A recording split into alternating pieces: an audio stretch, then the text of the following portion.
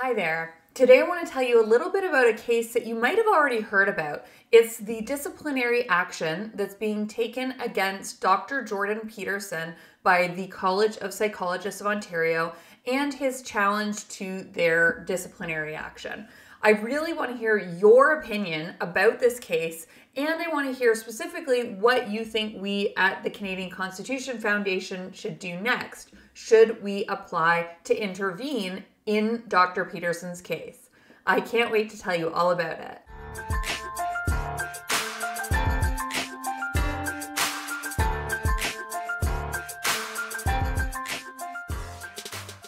If you're new here, welcome. My name is Christine and I'm the litigation director with the Canadian Constitution Foundation, a legal charity that fights for fundamental freedoms in Canada.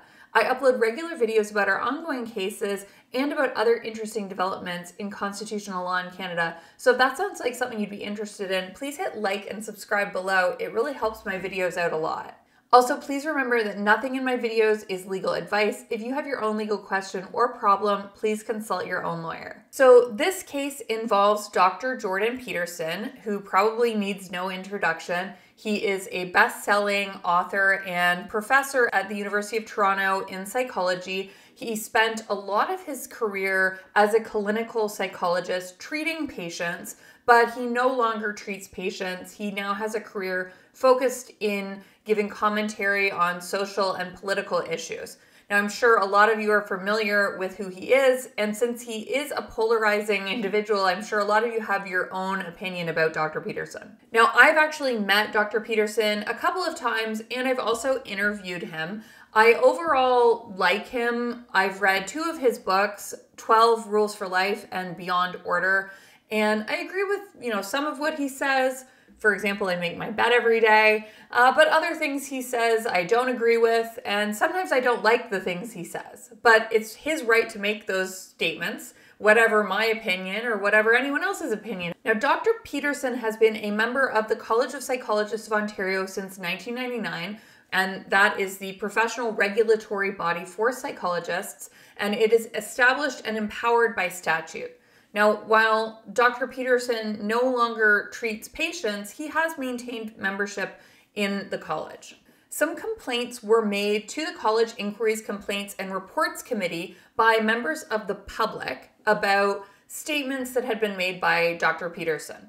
Those statements related to his opinion regarding things like politics, public figures, the Freedom Convoy, climate change, and the comments did not relate to the practice of psychology.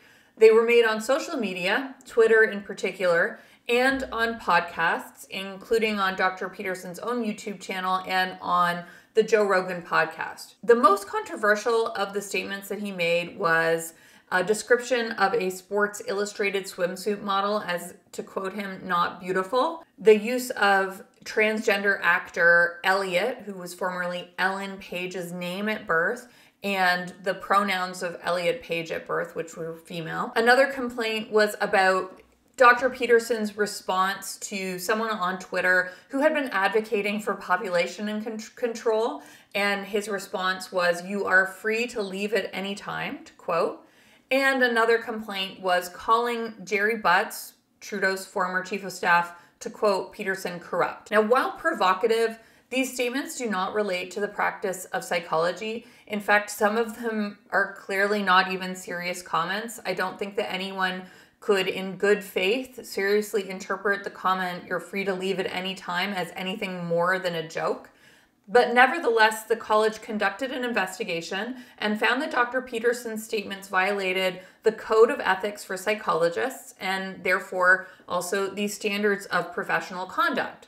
The college ordered Dr. Peterson to complete an education program to address what they called issues regarding professionalism in public statements. Dr. Peterson has said he will not do what he has described as mandatory re-education. I don't really disagree with that description. I think that's accurate. So he brought an application for judicial review at the Ontario Divisional Court challenging the constitutional validity of the Code of Ethics and the standard of professional conduct. Now, I've seen some people comment that Dr. Peterson cannot bring a constitutional challenge to the code and standards because the College of Psychologists is not government. That is not correct. That is wrong. Dr. Peterson can, of course, bring this challenge because the college is empowered by legislation. So the code and standards created by the college need to comply with our Constitution. There was actually a journalist, I think she might have been from CBC, who tweeted about this saying Dr. Peterson couldn't challenge the validity of those standards because they're not created by government. She subsequently had to delete that tweet after a number of lawyers pointed out that she was wrong and that the charter does apply in this case. So how does Dr. Peterson say that the standards infringe on the charter? Well, he argues that there are specific parts of the standards that infringe on college members' Section 2B charter right, the right to freedom of expression, particularly with regard to the application of the code and the standards to speech falling outside of this practice of psychology. He brought a judicial review seeking to have those particular provisions struck out or struck down, or alternatively read so narrowly as to not apply to college members' speech or other activities that are beyond the scope of the practice of psychology. So let's go through some of those sections. Sections 6.6a through b of the standards say members who provide information, advice, or comment to the public via any medium must take precautions to ensure that A, the statements are accurate and supportable based on current professional literature or research, and B, the statements are consistent with the professional standards, policies, and ethics currently adopted by the college. Sections 2.1 and 6.6a through b of the standards, as interpreted, applied, and enforced by the college, are now operating to unjustifiably limit the free expression of college members, which is in contravention of their charter guaranteed right to freedom of expression. Now let's also look at the Code of Ethics for Psychologists. The preamble to the Code of Ethics says, personal behavior becomes a concern of the discipline of psychology, only if it is of such a nature that it undermines public trust in the discipline of psychology as a whole, or if it raises questions about the psychologist's ability to carry out appropriately his or her responsibilities as a psychologist. But no part of the Code of Ethics sets out how public trust can be undermined as a whole. The effect, though, of the college's interpretation, application, and enforcement of this provision in the code preamble, in the case of Dr. Peterson, is that it infringes on his and on other college members' Section 2B charter right to freedom of expression. The code also includes a definition of, quote, moral rights that is exceptionally broad and vague, with the result that the requirement to adhere to moral rights is overwhelming in scope and has the effect of infringing on the freedom of expression rights of members like Dr. Peterson. Other ethical principles included in the code include the requirement that psychologists, quote, demonstrate appropriate respect for the cultural perspectives and values of others.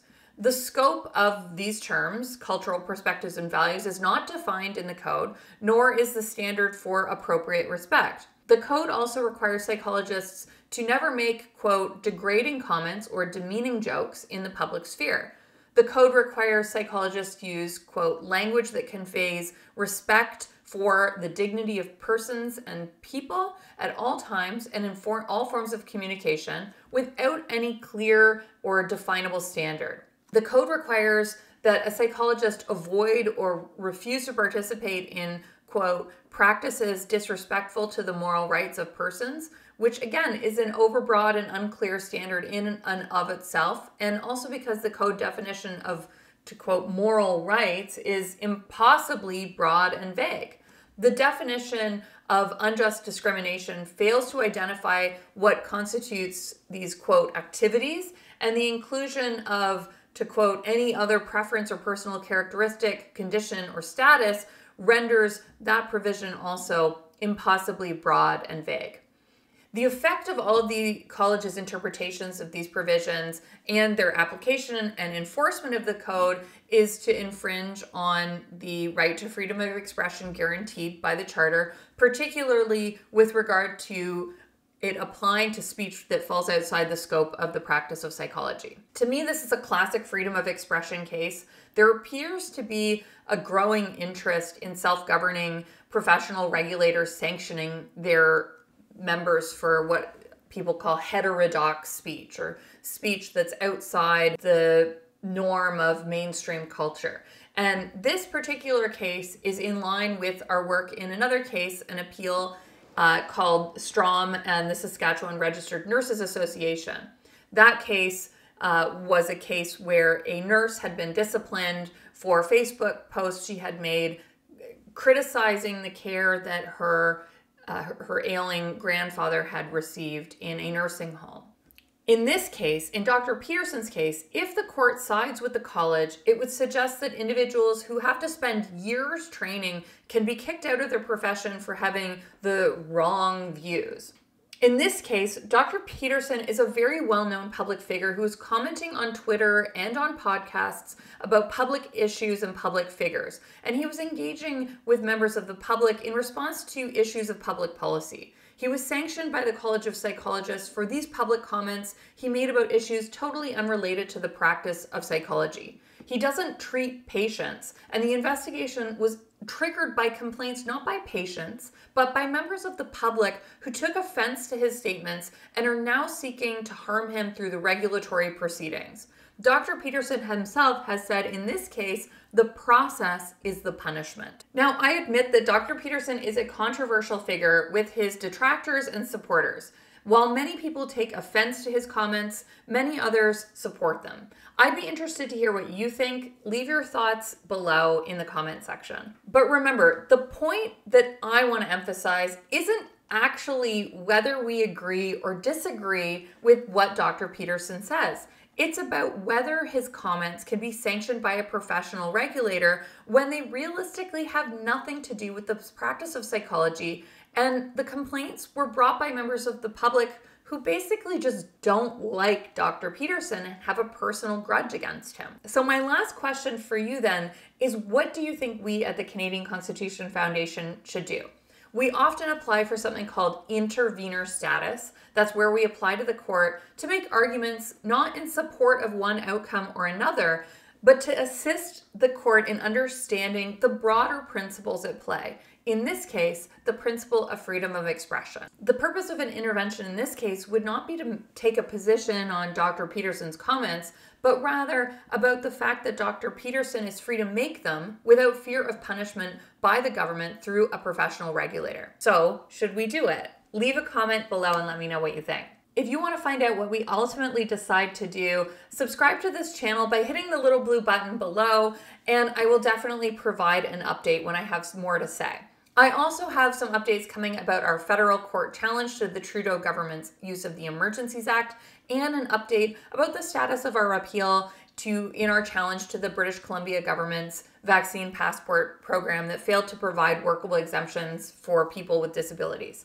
You can stay up to date about those cases by subscribing to our email freedom updates at theccf.ca/freedom-update. Okay, that's all for this update. Thanks for watching, and let's keep fighting for freedom in Canada.